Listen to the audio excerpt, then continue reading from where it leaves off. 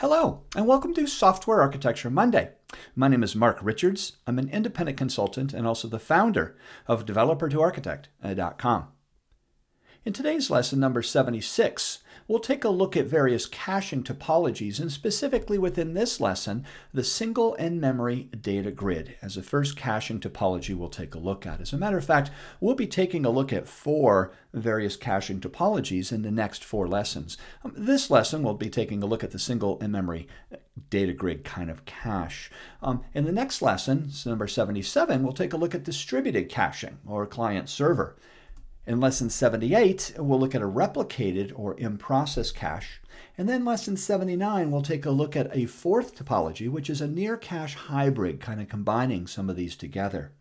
And then finally, in lesson 80, we'll take a look at choosing the right type of caching topology. We'll look at various factors and conditions about when to choose which one. But for this lesson, we're going to take a look and kind of kick off these next 5 lessons by looking at the single in-memory data grid. Now, for all of these, I'm going to be using examples in Apache Ignite. I chose to use Ignite for several reasons.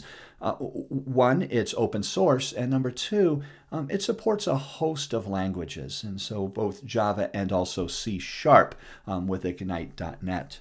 So let's take a look at the first topology we're looking at, which is a single in-memory data grid or database cache.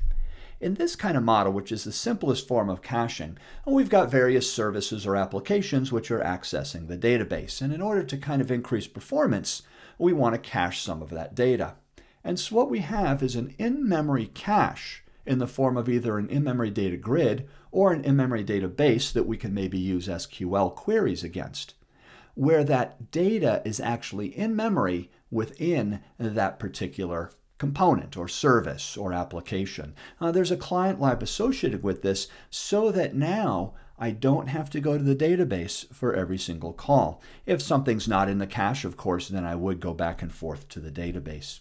Almost every caching topology or caching product supports an in-memory data grid or in-memory database cache. All of these together would do that. Now, let's take a look at Apache Ignite, because I want to show you some aspects about how to use this in-memory cache. And so what we do is we add the libraries, and whatever dependent libraries. For example, at the time of this recording, I happen to be using Ignite 2.7, so I'm going to add the jar there, or the DLL if I happen to be using the .NET version.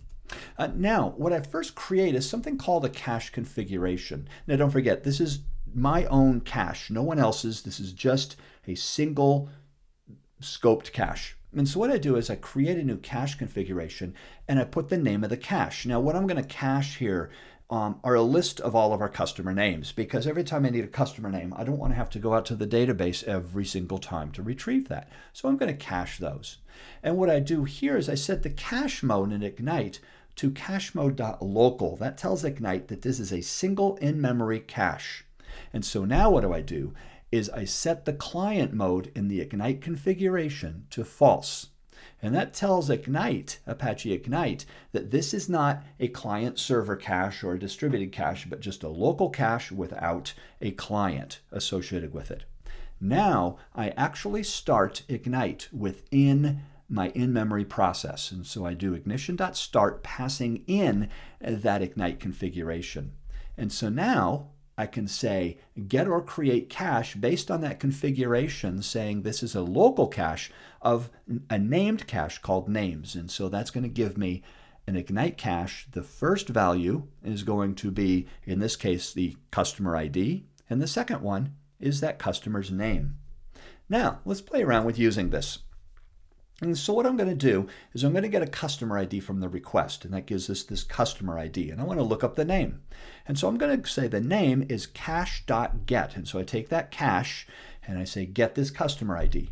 Now, very typically I might say this. If the name coming back is null, that means it's not there. Now I have to get it from the database, because certainly I may not have all 4 million customers in memory. This is a very traditional kind of coding. However, there's a couple of options we have available. There's something called a read-through. And that's another option I have here. In other words, when I do a cache.get, I can do something called a read-through, where I don't have to have this cyclomatic complexity to say, oh, if it's not in the cache, get it from the database. But rather, I can basically delegate that kind of logic to Apache Ignite or any other kind of cache to be able to say if it's not there, and then go and get it for me. Very similar of how Hibernate or nhibernate actually works. And so that's another option I have. Now let's take a look at writing to the cache, because there's a couple of options I have here as well, 3 of them. So let's say I'm going to change the name. So I get the customer ID from the request, and I also get the new name of the customer from the request.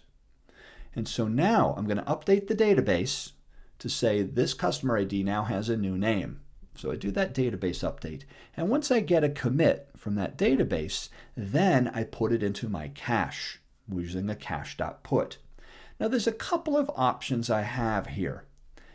Instead of doing this update database, what I can do is something called a write through or a write behind.